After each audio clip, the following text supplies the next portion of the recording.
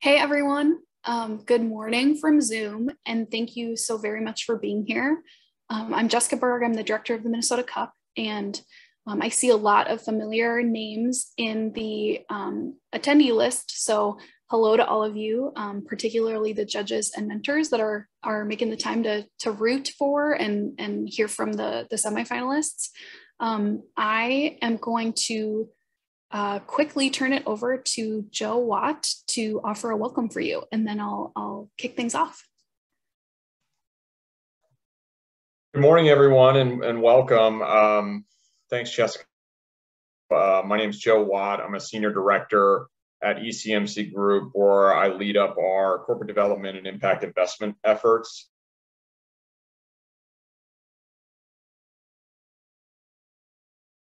It's on improving access and outcomes for learners, borrowers, and workers.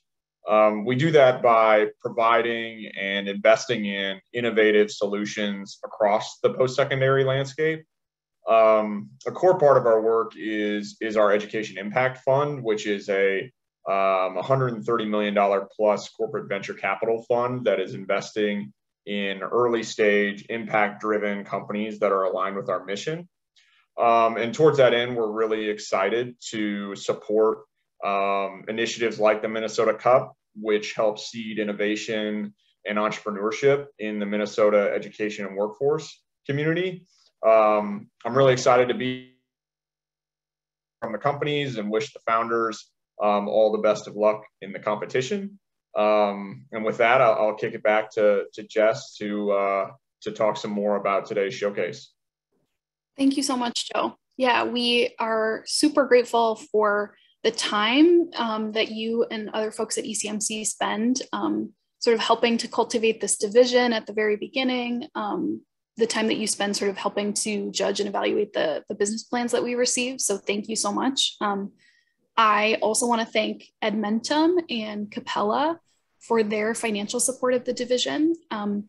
Just for those of you who are maybe new to learning about Minnesota Cup or are finding us on the recording of this showcase, Minnesota Cup is a program of the Home Center for Entrepreneurship at the Carlson School of Management. So we are based within the Carlson School and within the University of Minnesota, which gives us some great relationships and access and connectivity to innovators within the U system. But we are actually operated like a not-for-profit. So we are open to support and help lift up and bolster early stage entrepreneurs from anywhere in the state of Minnesota.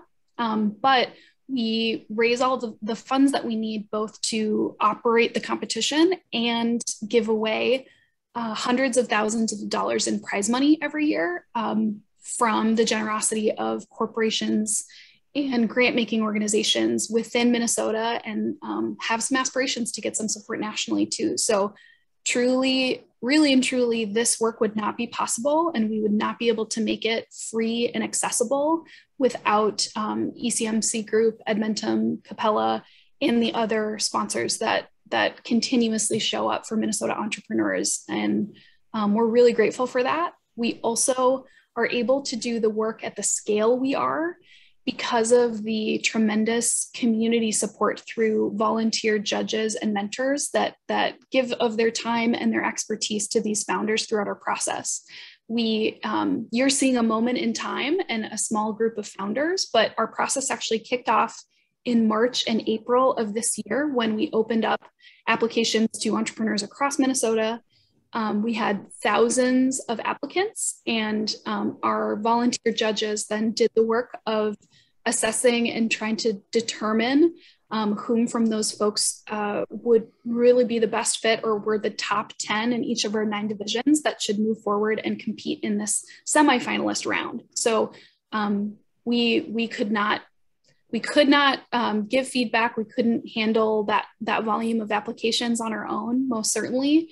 And truly the individual industry and functional expertise that those folks bring to the table help us do our best to choose the most sort of impressive, most ambitious of the businesses that we really want to elevate and support through our free resources. So thank you so much.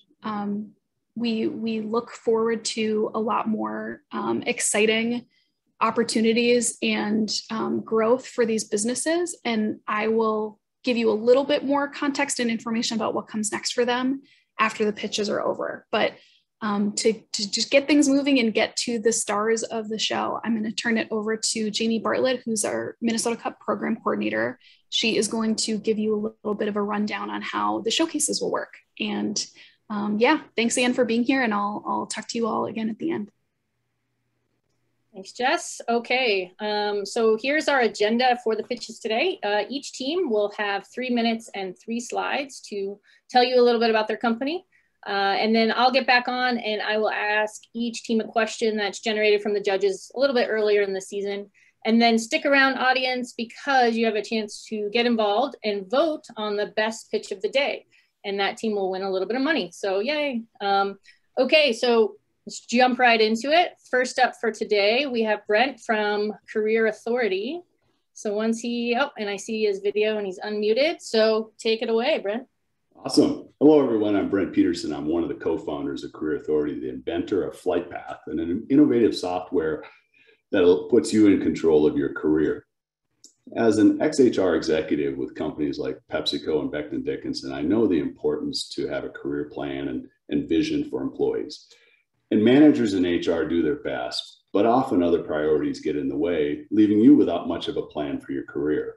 This leads to low engagement, sometimes careers being disrupted or totally thrown off track. And hey, we spend about 1/3 of our waking hours at work, so why shouldn't it be a source of fulfillment rather than worry and harmful stress? Slide 2, please. We've designed our FlightPath Pro for college, student, and early career pros like Ryan and Tina. And with a completed flight path, they have a strategy that gets them off on the right track. They can update and gain guidance from it throughout their long career. And just maybe they can finally move out of their parents' home. Our FlightPath Pro is designed for experienced pros like Michelle, a soldier transitioning to civilian work, or for the Marvins looking for some insurance against disruption. Which one of these can you relate to? One of our clients, an engineer with an MBA, after 15 years into his career, thought he wanted to become a CEO. And after the FlightPath Pro experience, he realized he'd be happier if he pursued a chief technologist role. Our system reveals hidden insights that help people get on the right path for them. Next slide, please. In 3 steps, we combine software with live expert advice. Step 1, you visit our website, you download the assessment workbook, you find a quiet place to work on the assessment that asks you questions about your skills, experience, network, and even your values. With FlightPath, you pick the profession you're interested in. We don't pigeonhole you, unlike our competitors that tell you what you're best suited for. We allow you to pick the profession, and in FlightPath flexes to reveal the gaps for the field you select so you can plot a course to your selected destination. Step 2, a day or 2 after you send us your workbook, we turn on the analytics and email you your completed FlightPath summary, which includes gaps in competency attributed to the profession you selected, gaps in the experience, education, network, and those values, and a place to document all your detailed plans. This is really all you need to build a world-class career plan. Finally, in step 3, we meet with you to make sure you understand the report, work with you on your plan, and empower you to explore other career options as needed, knowing that FlightPath will dynamically adapt for you. For more in-depth information about our patent-pending technique, please visit us at grittierlto.com. And here's to a bolder career. Thank you. Good job, Brent. Okay, question for you. How do you know that you have a product that works? Is it efficacious? Yeah, we've given away a tremendous number of flight paths, and I will say that there hasn't been a disappointed customer from lack of insight.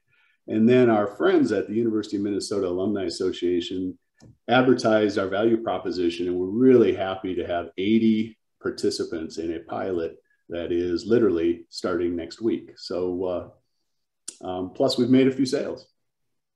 Nice. All right, good job. Okay, next up, Holly. Okay, take it away. Hi, everybody. I'm Holly LaRochelle. I'm one of the co-founders of Engaged Employees.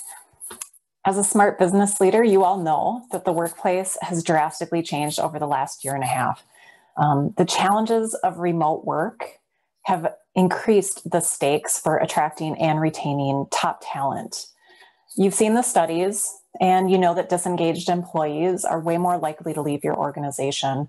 And the ones who stay can cost you thousands of dollars per year in lost productivity. You know, retention of talent is one of the top concerns of all organizations, but as a leader of a small or a medium-sized business, you know it's life or death. Without good workers, your organization is doomed. We found that 87% of organizations cite that culture and engagement are one of their top concerns. And 85% of remote workers say that their managers are responsible for connecting workers to their company's culture. There's a costly turnover tsunami occurring, and surveys show that employees leave because they feel disengaged. When they're disconnected from the mission, the workplace, and their coworkers. There's also the problem of cultural breakdown, when there's unclear expectations, when they're not feeling heard, or when their needs aren't being met. Companies need to address these workers' concerns, which revolve around flexible workplaces and positive workplace culture. Next slide, please. Engaged employees provide solutions for modern leaders and their remote teams. We have online toolkits that provide strategy, advice, and easy-to-use tools, including templates, plans, and job aids to make it super simple to quickly engage your team. Some of the example topics in our toolkits include team building, recreating social opportunities, how to connect with your team, and setting expectations as a group by engaging your employees. Next slide, please. Visit our website at engagedemployees.us. We have a free sneak peek available to you so you can get a feel for what our toolkits include. If you like what you see, it's really easy and affordable to purchase our toolkits. They're versatile, they're easy to implement immediately. You're able to pick and choose from multiple tools in each kit based on your specific business needs. And as we're a growing business, we're continually adding more content to help modern leaders like you adapt to this new fluid environment. Engaged employees, helping your team stay connected even when you're apart. Thanks. Awesome job, Holly. Okay, question here. What's your plan to drive customer growth and adoption? Our marketing plan is to reach out to local businesses first, and that's actually the stage that we're in now. We're having folks try out our toolkits, give us feedback so that we can improve our product and our service. And then with word of mouth and doing free educational engagements with local business organizations, giving them free, easy to use samples so that they can get a feel for what our products are and how they can use them, so that could drive others in their organization or word of mouth for wider adoption. Awesome, great, good job. Thanks. Okay, next, Ellen from Homeschool Boss. Hi, Ellen. All right, take it away. Okay, great. Hi, my name is Ellen Crane, and I am the founder and owner of Homeschool Boss. We are a customer-focused homeschool testing service. The reason that we went into this business is that as a homeschool parent, I saw that homeschool testing is broken. Any of us who have taken a test knows that it can be stressful, and it's also stressful for parents of homeschoolers who are taking a test. However, while homeschool parents are primarily concerned with the experience of testing, that's not what our competitors are focused on. Homeschoolers want convenience, they want a low stress test environment, and they want accuracy and they want clarity. And that just isn't possible for many of our competitors. Next slide, please. Our solution, we have negotiated with NWEA to offer their gold standard MAP growth assessment. We are the only homeschool testing service authorized to offer MAP growth to homeschoolers. We have designed an online experience that our customers frequently call seamless. And then we have warm, helpful customer service agents, and we're always there. We're quick to answer emails or the phone. And we offer bespoke consultations for customers who want a little bit more hand-holding to understand the results. And these things might seem obvious, but it just isn't available in the homeschool testing market. Next slide, please. And all of this is working. Over the 2020-2021 school year, we more than quadrupled. We've had more than $500,000 in revenue this calendar year, and we expect our business to double again in the 2021-2022 school year. We have hundreds of 5-star ratings in Trustpilot, and we're really excited about the prospect of what's going to happen with the homeschool market, because according to one survey, 15% of school parents would prefer to have their kids continue to be educated at home after the pandemic. So we see that our market is just going to continue to grow. So thank you very much. All right, thanks, Ellen. Okay, question here, and I feel like it's a little funny because it's going against the name of your company, but would you limit your market to homeschooling or consider it in the classroom as well? Well, we do work with microschools. However, at least for the testing component of our business, we plan to expand in the future to include some curriculum. But our test supplier works directly with large schools. So as we aren't going to compete with them for that. We are working with more small schools, and we expect to expand in that market over the next few years as well. Awesome. Okay. Cool. Good job. Okay. Next, Manford from Manny's Market. Do I see you? I think you might be muted. Sorry, I was on mute. My bad. Yep, there you go. All right, take it away. Hi, I'm Manford Foster, a special education teacher who came up with a unique system that will better student outcomes, reduce teacher workload, and be a profitable company. Being a special education teacher is hard. You have administration hounding you for reliable student data, uncontrollable behaviors in the classroom, plus you need to modify, then teach curriculum. While searching for a solution to my problems, I found a giant hole in the market. Looking at this graph, you will notice that the competition only offers a partial solution. Manny's Market offers everything a special education teacher needs.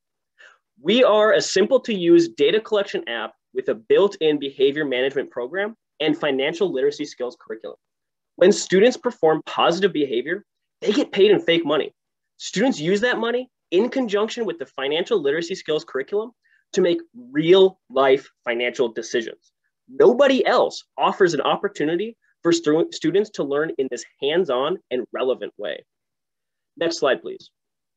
In a survey of 50 special education teachers, I found that 80% are making their own outdated and clunky paper and pencil systems.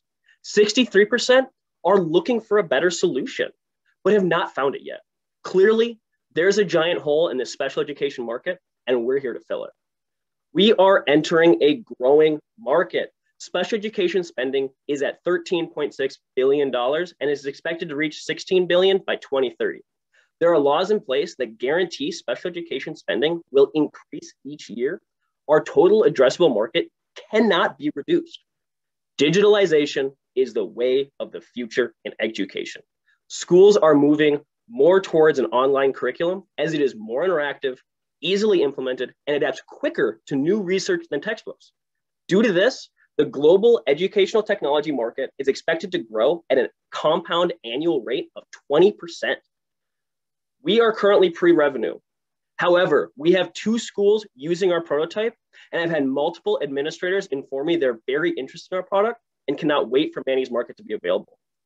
By offering our product as SaaS that charges similar to our competitors, but offers much more, we will become a profitable company that dominates the market by 2026. Please, next slide. Lastly, as a special education teacher, I know the pain points in the market. I live it. I know what teachers want. I know what students need and how to get them. I also have an experienced team working alongside me. Sean Foster is a national board certified special education teacher of 30 years and has started 2 special education programs. JJ Foster is an entrepreneur who has experience building startups. Not only does Manny's Market give students more time with their teachers, it teaches and reinforces positive behavior skills and gives at-risk students financial competence. If you're interested to learn more, my contact information is at the bottom right. Thank you very much. Great job. Okay, question here. Would Manny's Market apply to all students, or is it only appropriate for special education? Great question. So I am starting off focusing on the special education population.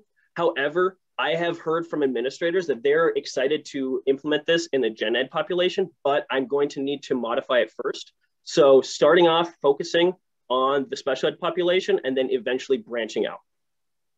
Awesome. Okay. Thank you. Okay. Chet from Parlati. There you are. Okay, take it away. Hi, my name is Chet Sizio. I am the founder and CEO of Parlati. In manufacturing today, machines cost hundreds of thousands of dollars, if not millions, and are incredibly complex. Yet manufacturers are hiring people off the street without adequately training them to run these machines. This can be a very dangerous situation for both the operators and the machinery. These problems are getting worse because of the aging workforce leaving and taking a wealth of knowledge with them. Today, training is done in classroom settings or job shadowing using placards, one-point lesson plans, posted stickers, and machine manuals. Machine manuals are often too cumbersome to use in practice. These manuals often contain vital safety information for the operation. 80% of the problems restricting a system's capacity and product quality and cost are attributed to poor operating and procedures and practices. Next slide, please. However, training done in the classroom doesn't yield good results unless it's repeated. People forget over time. Look at this curve of forgetting, for example. Let's say that you were being taught a procedure in 1 hour on day 1. If you do not refresh yourself on that procedure on day 2, you will only remember 40 to 60% of what you thought you knew. In day 7, even less. By day 30, you would have retained only 2 to 3% of what you think you knew. If you had gone back on day 2 and refreshed that information for even 10 minutes or 5 minutes on day 7, you would continue to be where you belong. Is there a fix for this? Yes, there is. Parlati is a patented software application that provides procedural instruction to manufacturing workers in a time-based visual and audio format. It results in improved machine output and worker safety. It will get you to an overall world-class equipment effectiveness of 85% or better. Next slide, please. Parlati is available to manufacturers for a no-cost beta to provide us with feedback on the operation and its use. We would love to hear from you and have you participate in this program. Even if you don't work in manufacturing, please share us with your network. Thank you. Great job, Chet. Okay, question here from the judges. Serving small and enterprise customers seem to be very different propositions. How do you plan to tackle both? That's a good question. Right now, we are providing this no-cost beta to understand what the manufacturers really need, be they small or large.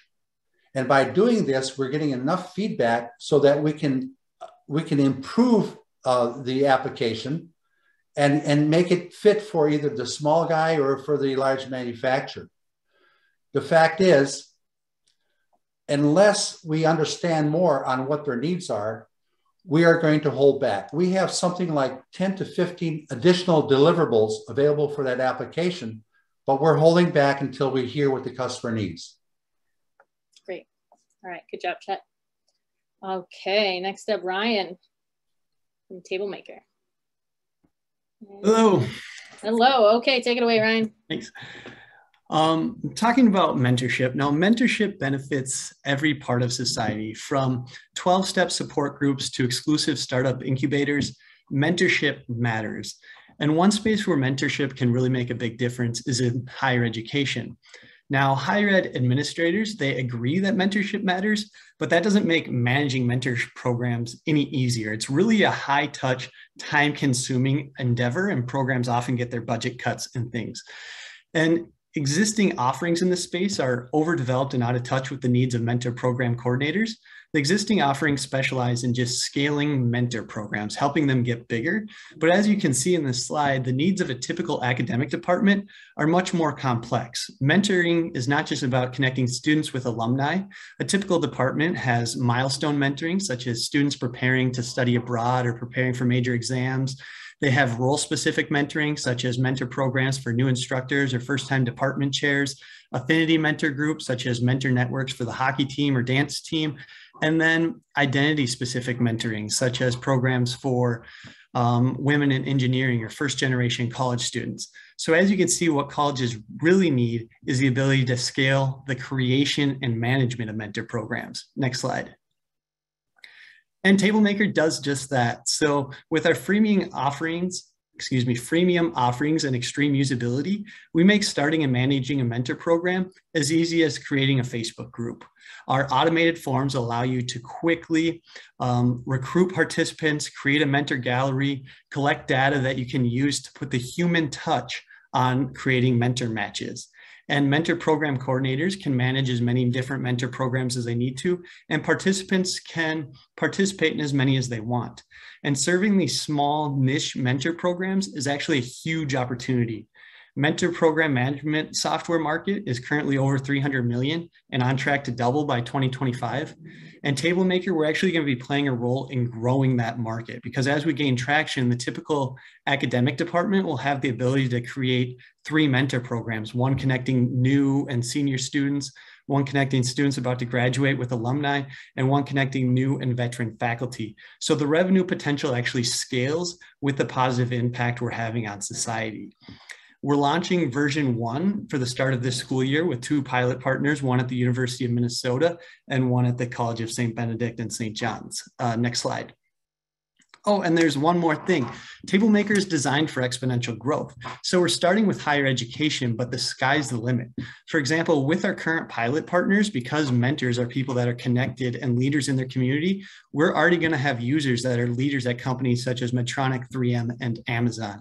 So within our freemium offerings and our built-in network effects, we're going to be able to grow exponentially as we pursue our mission statement, which is to connect potential with experience everywhere. Thank you. Nice job, Ryan. So we know a little bit about mentor programs here. My goal is to make your life easier, Jamie. Yes, please. Mentor matching often requires a lot of front-end vetting of mentors. How will you provide quality control for this? Yes, by helping make it local. So for example, in a typical academic department, they already have a list of who the good mentors are. They know who graduated from their program in the last 5 years. So by helping make mentor programs local, it actually lowers the stakes for vetting. When you're trying to make these big, giant automated mentor programs, then you need some vetting service. But when I'm just making it easier to reach out to the people you already know and serve the network that you're already a part of, the stakes are a little lower. So at the first hand, I just want to kind of use the technology to release that human brilliance, that localized knowledge you have of your network to start with. Great. Good job, Ryan. Thanks. Please make my life easier. Thank you. Yes. Okay, Jim from Toco. Hi, I'm Jim from Toco VR, and today we'll be discussing the processes and problems of engineering education and how we think we can help. But first, I'm going to talk a little bit about the market for engineering education. The demand for engineers in the US will grow over 8% by 2026, and 6 of the top most in-demand jobs worldwide are engineers. As our world becomes more technically complex and the urbanization in developing nations increases, access to engineering education is essential. So how do you become an engineer? Next slide, please. So traditionally, you would attend an on-campus university, you'd learn the fundamental science and math behind engineering concepts, and then you apply these concepts in hands-on activities. This step of applying new concepts to real systems is critical to gaining a deep understanding of complex engineering systems. So how can we help? And what problem is it that TOCO is trying to solve? Well, first off, number one, laboratory equipment is very expensive. It takes up a lot of valuable floor space, it requires maintenance, and it sits idle most of the time. This equipment can be damaged by improper use and can sometimes be dangerous. Number two, on-site equipment is only available to on-campus students. This means that remote students lose their valuable hands-on learning experiences. Because of this, there are very few remote undergraduate engineering programs. And number three, millions of students worldwide live in STEM deserts, and that means they don't have access to engineering universities within a commute distance of their homes. Often non-traditional and underrepresented students depend on local income, family connections for support, and they can't relocate to pursue a higher education. Next slide, please. So how can we help?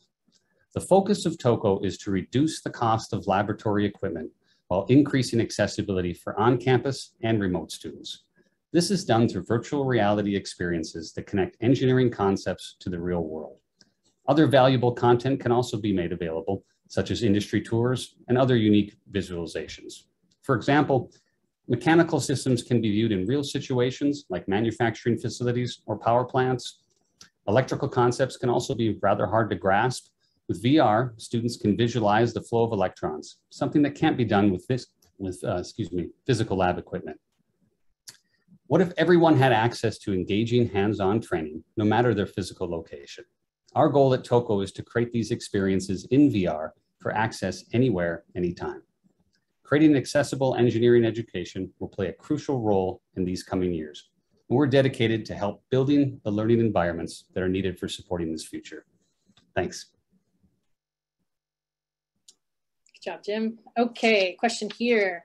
There are a number of VR education companies in the market. What is your big differentiator? Sure. Well, what I would say is the folks that are in the engineering education VR, or excuse me, in the VR education market are not typically pointed at engineering. Engineering is fairly specialized, and most of the training programs that you do see are focused a little bit more on corporate training and often HR training. And so this is unique in that regard. All right, great. Thank you. Next, last one for the day, folks. So Nicole. There you are. Okay. Take it away, Nicole. Hi, everyone. I'm Nicole Dimich, co-founder of Thrive Ed. There is widespread agreement that the traditional model of school just does not work. Do you all recall that moment where you studied for a test and then promptly forgot everything the day after? Tiante, one of our student interns, described the frustration of learning something for 2 weeks in class that he could have learned on YouTube in 5 minutes. Even the physical look of school has changed little, as the desks are still so often in rows or positioned in rows that demand some sort of compliance. Our students are even struggling to name moments in school where they are deeply engaged. And I bet we all can remember a class where we watched the clock obsessively. School is way too often seen as a hoop to jump through versus a meaningful experience that creates this runway for our scholars, our students, to lean into their strengths, explore their interests and aptitudes, and really be confident in developing the critical skills that they need to thrive. Antonio, one of our other interns, said that school should really be a place where we design our lives. But instead, the old way of school persists. On the next slide, we talk a little bit about the 3 problems we're trying to address. The first one is a relevance gap. What students are learning and how they are being assessed does not set them up for success in their future. Business leaders, students, parents, and educators agree that students need to learn critical skills and competencies that will help them collaborate, that will help them communicate, that will develop financial literacy and critically problem solve. Minnesota's workforce really needs a pipeline of youth that leave high school with a foundation of these skills. We cannot expect students to learn these critical thinking and collaborative skills and assess them in the same way that we always have, so often with a multiple choice item. Number two, our students of color are far less likely to be proficient in reading and math than their white peers. Despite our relentless efforts to address and eliminate achievement disparities, we are no closer, and the pandemic has exacerbated these inequities. And finally, school also does not work for educators. Over 50% of teachers leave the profession within their first 5 years, and Minnesota increasingly struggles to create conditions where teachers of color choose education. At Thrive Ed, on the next slide, we are reinventing school with the end user in mind and at the decision-making table. Students are critical partners in this reinvention. We have tested the ideas and elements of our student-centered framework based on research over the last 2 years. It will play out as a collaborative lab school and in our design studios, and its reach will influence education throughout Minnesota and the nation within the next 3 years. Investing in Thrive Ed means investing in our future workforce. The return on your investment is a cohort of dynamic student leaders who are diverse in thought, background, and experience, and who will be equipped to solve problems that we can't even yet imagine. We are building a movement of thriving community members, students, partners, investors, and donors to capitalize on this momentum and make deep transformation. Are you in? Good job. All right. You almost threw me with the "Are you in?" I'm like, I'm here. Here's your question. Okay, so question. If this model works in a lab school, what is the market potential across the US? Beautiful. We anticipate that, well, we have tested some of these ideas already, but in a lab school, it's so difficult for educators to do things differently and innovatively when they haven't experienced it.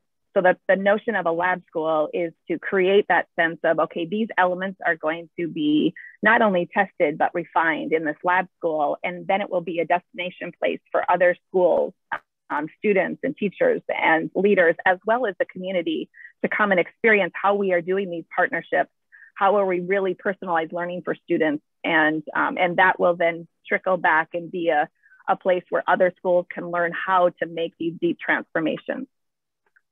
Awesome. Great. Good job. Okay. We are done with our pitches, everyone. So audience, I am going to launch a poll for you to vote on the best pitch of the day. And Jess might even give us some fancy Jeopardy music if sometimes it works, sometimes not. We'll see. All right, here it goes.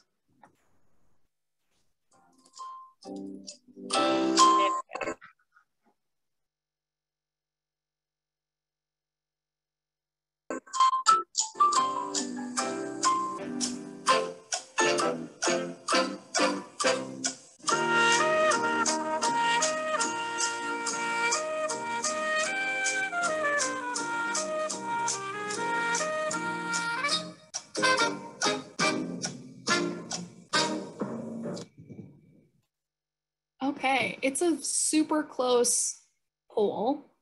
I would even say neck and neck. So if you have not voted yet, but you would like to, please take the next couple seconds and get that in.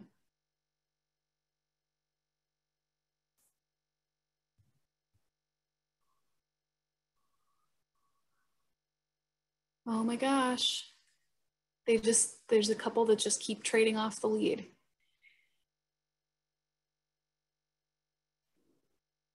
You think we're good to call it, Jamie, or should we? I think so. Okay. All right, I will end the poll. Awesome. Red line's the winner there, so I'll let you announce it. Awesome. So after triple checking that I don't say the wrong thing, the winner of the best pitch vote goes to Table Maker. Congratulations, Ryan. Great job. Wow. Thank you all so much. Thank you all for being here. And like mentorship, entrepreneurship is a community activity. So I couldn't do it without all of you that tuned in and the support of the whole MinCup team as well. So thank you all for being here. Awesome. Good job. So just to wrap things up here, just getting to see all these great founders and learning what they're up to, figuring out different ways to support them. I hope that you all continue to follow along and stay engaged with them. I just want to let you know what is coming up next in our process for these companies and the next opportunity you'll have to actually get to watch some of these pitches again. So this group, after going through the gauntlet of getting selected to be within our top 10 semifinalists earlier in the summer, did some hard work and put together a business plan, a pitch deck, and a 1-minute video that they submitted on July 25th. So they were super busy and they've already crossed some big hurdles to get to this moment today. Right now, our division judges are reviewing those materials, evaluating them, and next week they'll be meeting live to really debate and discuss and do their best to come up with the top 3 companies that will move on to our final round. And for those 3, that will mean that they will do another longer, sort of more traditional investor style pitch in sort of a private setting for our judges. And then the division judges will choose our winner, runner-up, and third place from those 3. So there is $25,000 at stake for the division winner and the opportunity to go on to pitch for a grand prize in front of another group. And so yeah, there's a lot more to come, but I hope that all of you semifinalists, whatever the outcome, all feel like winners because you've done some incredible work and rose to the top of some really competitive ideas to be in this position. So congratulations, good job to all of you. And to those of you in the audience, please save the date for Monday, September 20th in the evening. The time is still a little bit in flux as we land on the final format, but it will likely be from 4 to 7 p.m. And that will give you an opportunity to see pitches from all of our division winners across not just education and training, but our other 8 divisions as well. And give the opportunity again to vote on your favorite, to learn different ways that you can get engaged and support early stage entrepreneurs in the state of Minnesota. So please save the date. We would love to have you part of that event. And just want to thank you again so much to all of you for showing up to support. Congratulations to our teams. And thank you so much to our sponsors and volunteers for helping us make Minnesota Cup possible. Thanks again. Have an amazing weekend. And we look forward to seeing you soon. I'm sure September 20th will come here really fast. So see you soon. And thanks again. Bye, y'all.